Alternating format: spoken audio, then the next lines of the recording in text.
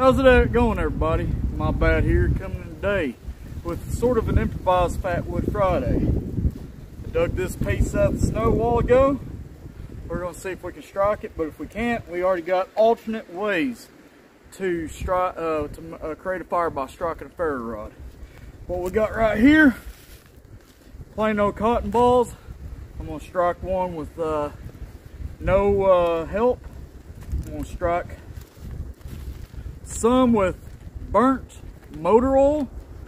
I'm going to strike some with petroleum jelly. I'm going to strike a little bit with some contact cement. You can also use burnt cooking oil as well as any other petroleum product as an accelerant or as a way to keep the fire going for longer, an extender, if you will. So we also got the old tried and true dryer lint, and the reason for today's assortment of things that you can strike a starter fire with is because my friend, my sister's friend Jessica, who likes this particular show that I do on Fatwood Friday, didn't know that you could do, you know, strike a fire as easily as what I did with this last week. And I would like to show her other methods of striking a fire. She might want to get into bushcraft just for funsies, I don't know. I reckon she's one of those city girls from Jonesboro, city to me at least. Anyways, let's get to it. Grab us a little bit of dryer lint. Hopefully the wind doesn't take it away. Oh, one other thing. Also going to be using that lip balm, showing you why those Burt's Bees lip balms that I take out and I use on my lips ain't only for my wife. They're dual purpose for a reason. Fluff this up a little bit. This is standard. Let me get something, hold it down here. Standard dryer lint. No accelerant, no nothing. Just the dryer lint. Go ahead and take that old Ted out. Give me a, there we go. Always do a prep spark first. There we go, already on fire. And that's just regular old dryer lint. That's why, right there, you should always take out the lint out of your dryer. So that did real good. Lit up real fast.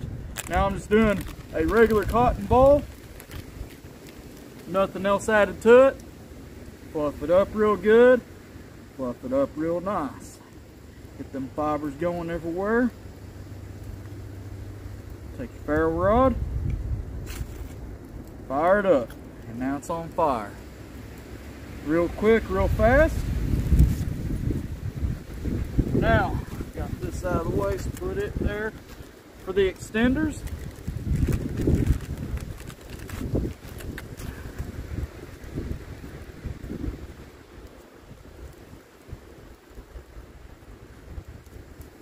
A little bit of petroleum jelly, never hurt anything. Get some out.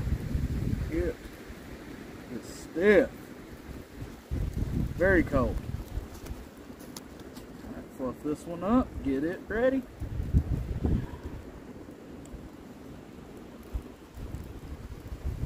A bunch of it stuck in the cap. As you can see there, got it out.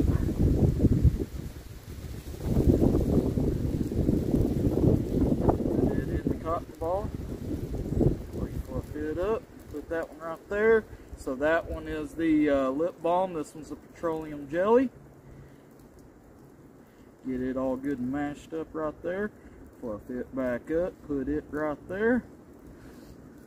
Alright, set that one to the side.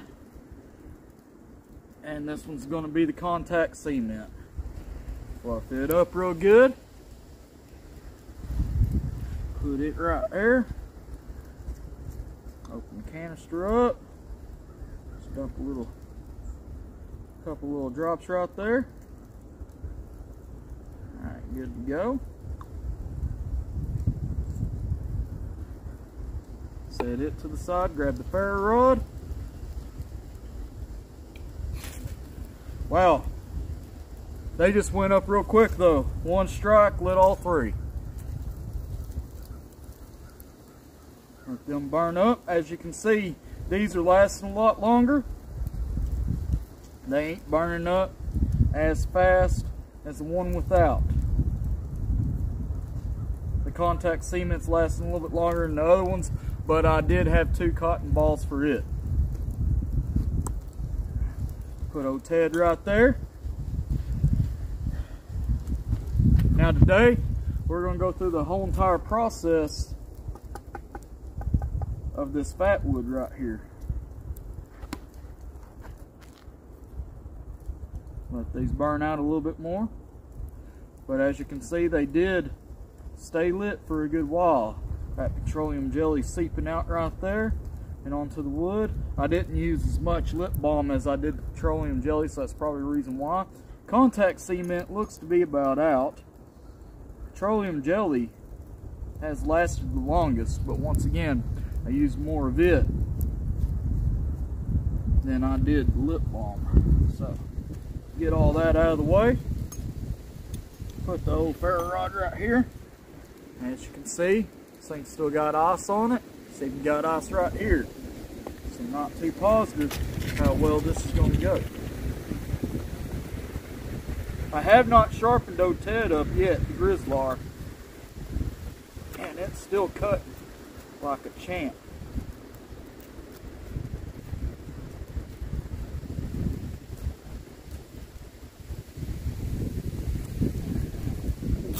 Put this up here.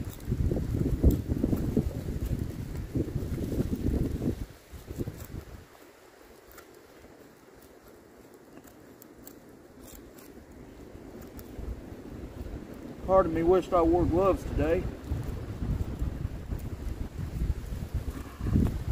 Although I don't know if it would have helped.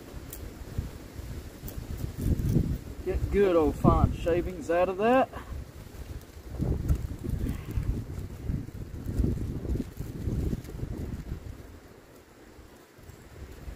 Alright. We don't want a huge fire today. Don't need to make this video too long. Jesse's not having the best time in the world downloading the long segments, but you'll take the back end of your knife and get them good old shavings like that, and it'll just light up Ricky Tick. There we go, that ought to be plenty. Put that right there. Rest of that. Take the ferro rod, put it right there. There you go.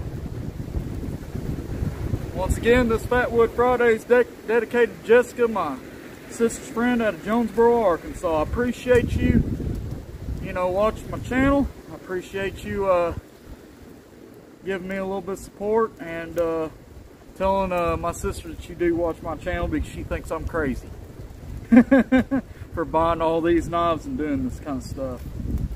It's a fun hobby for me, and it gives me a little bit of something to do while I'm home.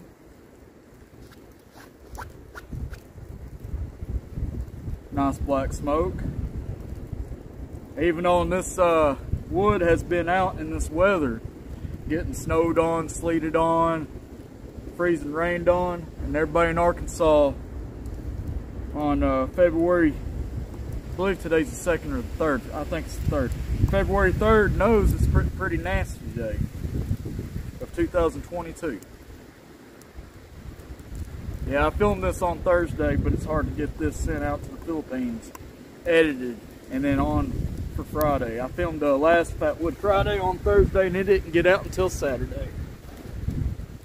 Old Ted right here, old Grizzlar, this knife has been doing phenomenal. Y'all have seen a lot of the things that I've done with it. It is still shaving sharp.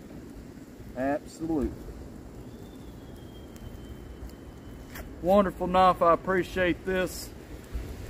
Oh, Tactical Everyday Dad. Hooking up all the dads around the world. I reckon that'll be the end of the show today.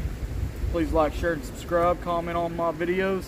Tell my bad what you'd like to do. And Jessica, keep on watching. I appreciate you. Bye-bye.